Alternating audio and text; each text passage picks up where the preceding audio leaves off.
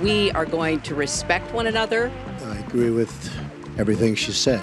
We are going to try to reach out to every boy and girl as well as every adult. You brag that you have sexually assaulted women. Do you understand that? This was locker room talk. I'm not proud of it. I apologize to my family. He has said that the video doesn't represent who he is, but I think it's clear to anyone who heard it that it represents exactly who he is. It's just words, folks. It's just words. But Bill Clinton was abusive to women. Hillary Clinton attacked those same women and attacked them viciously. 4 of them here tonight. One of the women, at 12 years old, was raped at 12. Her client, she represented, got him off, and she's seen laughing on 2 separate occasions, laughing at the girl who was raped.